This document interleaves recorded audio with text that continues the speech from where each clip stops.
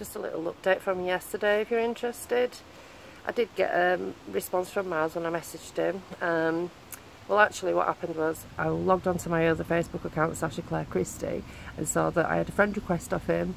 So I accepted it and I posted my blog on his page. The first message he sent me was, it said 5G extinction event. Like, what? What has that got to do with anything? What has that got to do with the fact that he's put out an 8-year-old video about what I think about Rendlesham when I don't think that anymore?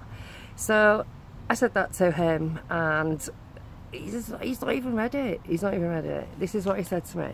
Right. He says, "I will read your challenge when I get back from Ireland. My hometown has woken up and 100+ people are now aware." And so I'm assuming that's about 5G. Like, but this is the interesting bit, and it's actually, could be quite sinister. Might be sinister, God knows. Who knows what's going on in his head. "If you want to start a hate attack, go ahead. I don't give a damn. Marie died in pain."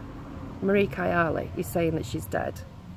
So I don't know why me issuing him a challenge to re-interview me has to bring up this.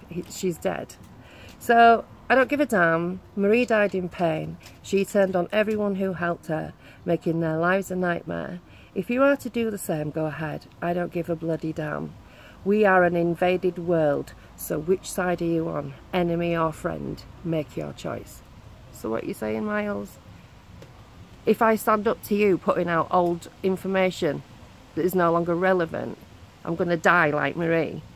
And you're actually saying Marie Kayali is dead.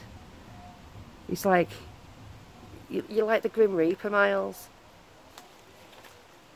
How do people find out about the deaths of loved ones? They find out because you can't keep your mouth shut. So you don't even know if Marie's dead or not. You're just saying it.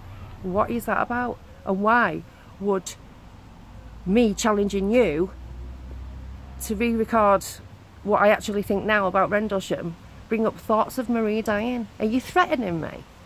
If I start a hate campaign, it's not a hate campaign. You're putting out information that is no longer valid, and you know it. And you're shit stirring, because that's all you can. That's all you've got. Shit stirring. Everyone turns against you, and you blame them all the time. Well, maybe it's not everybody else, Miles. Maybe it's you.